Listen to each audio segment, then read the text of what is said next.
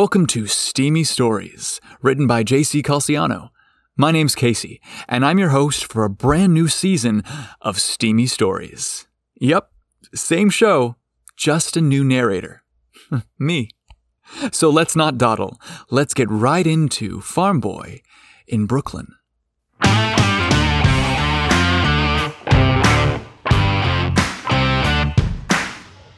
Bryce hit the genetic lottery when he was born. He was a strapping farm boy with long, tousled brown hair, bright blue eyes, and a lean, muscular physique. His fine features and lush lips made him easily the most attractive man in his small town. He was eager to make a living for himself outside of Wichita Falls. On Bryce's 21st birthday, he packed his belongings and headed for Brooklyn, New York. He dreamed of living in a creative city where he could be part of the art scene. Bryce was able to find a great old brownstone apartment in Greenpoint. He shared it with a new, super hot roommate, Stefanos. Stefanos was a bouncer at a gay club. Steph, as he was called, was an imposing Greek god of a man. His strict protein diet and relentless CrossFit workouts ensured that his body was as impressive as his dark, chiseled face and perfectly coiffed hair. Bryce settled into the brownstone easily. His bedroom was right next to Steph's.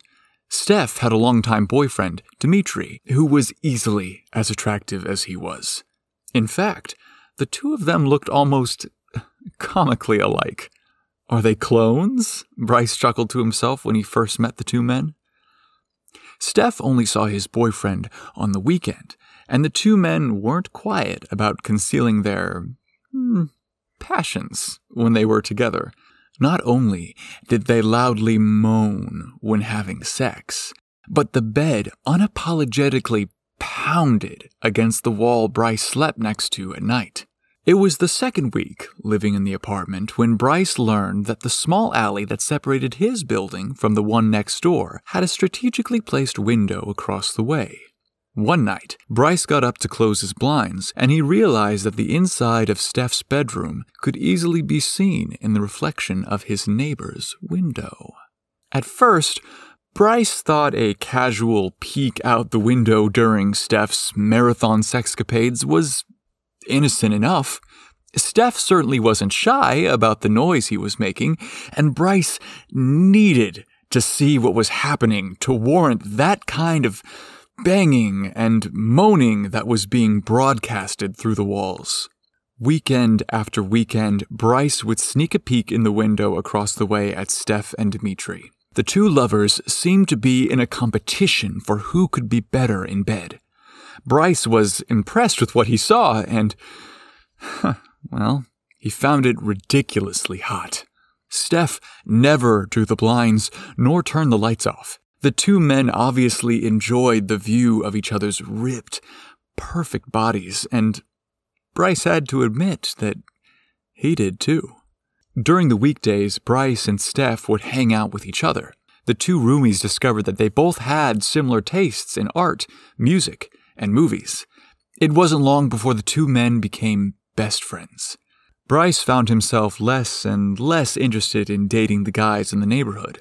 Rather than going out, Steph's company was all he desired. But he also found watching Steph and his boyfriend together less appealing. He became jealous of someone other than him being with Steph. Bryce was troubled by the decision of what to do about this dilemma. Should he continue to live in an apartment where he was secretly in love with his roommate? Or should he move out and free himself from this painful, platonic relationship and find someone else to give his heart to? One thing was clear. The pain of Steph not being his was starting to become unbearable. He and Steph had been roommates for almost a year now. His lease on the apartment was due, and it was time to either renew it or terminate it. Steph arrived home early this particular weekend and was carrying an assortment of things to prepare for a special evening.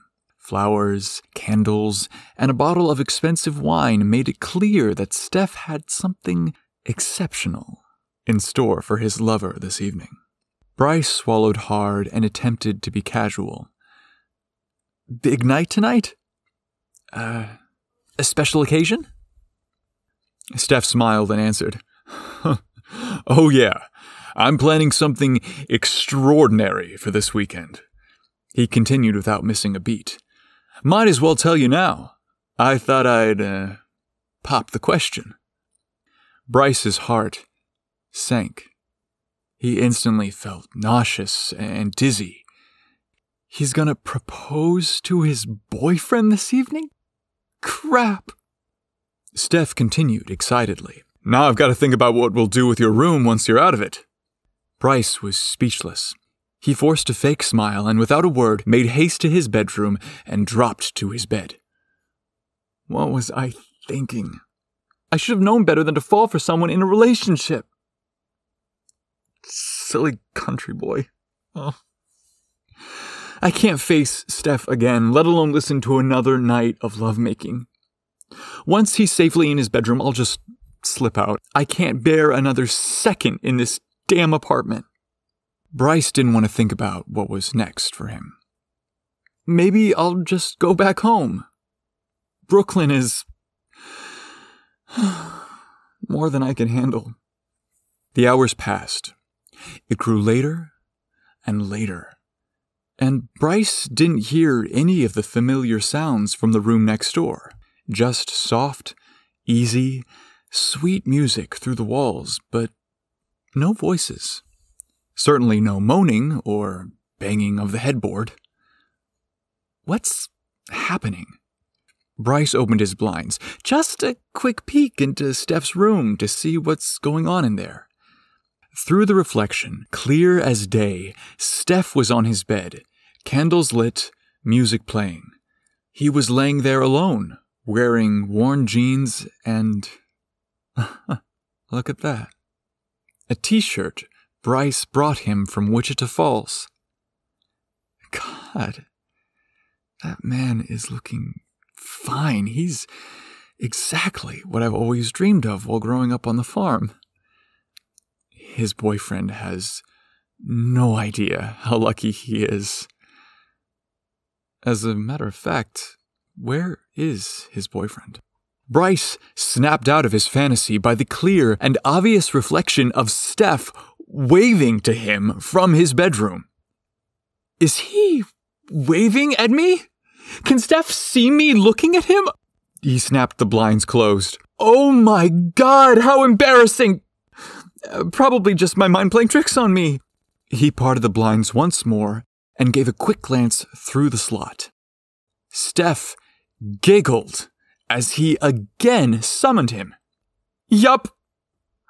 Oh, I'm so embarrassed. He saw me. Now I'm a peeping Tom. Shit, what do I do? Bryce was paralyzed with embarrassment. Through the paper-thin walls, Steph called out, "Dude, what are you doing? Come here." It was obvious that he was caught. The door was already open, and the music was considerably louder. Candles burned. It smelled fragrant, but masculine. Steph's deep, sexy voice boomed. I thought you knew this whole time that I kept the blinds open for you to watch us. Huh? Bryce was stunned. Steph laughed. The fact that you were watching made me so hot. Bryce propped himself up against the door since his legs felt weak. Time to change the subject. Where's Dimitri? I thought tonight was the big night. Steph leaned back in his bed against his pillow, looking even sexier than before. It is a big night. It's the night I was going to ask you to move out of your room. Bryce gulped. The matter of the lease. I could be out of my room by the 1st of the month, Bryce assured. Steph tilted his head like a confused puppy. I'm not sure why you'd need to wait till the 1st of the month. Bryce took offense. Well, I'm paid up until then. When did you want me out? Steph asserted, "I was thinking tonight." "Tonight?" Bryce couldn't help himself but to object. Steph laughed. "Yeah, I was hoping you'd sleep with me in my room tonight. Starting tomorrow, we'd start making your room the guest room for when your parents visit." Hold it, what? Bryce's mind was now blown. He turned red and laughed at his own foolishness. "Actually, sure. Tonight will be perfect to move into your bed. Let's start now." He chuckled as he excitedly made his way towards Steph. Once on the bed that he dreamt of laying on for the last year, desperate to be the one in Steph's arms, he couldn't help himself but ask, "So, you really were turned on by me watching you?" Steph chuckled as he nodded. "I think that's the only reason my relationship lasted as long as it did, is because knowing you were watching me in the next room made it so hot." Bryce nestled himself under Steph's muscular arm and whispered, "Well, if me watching you from the next room turned you on, you'd better prepare yourself for what's in store now that I'm in your bed."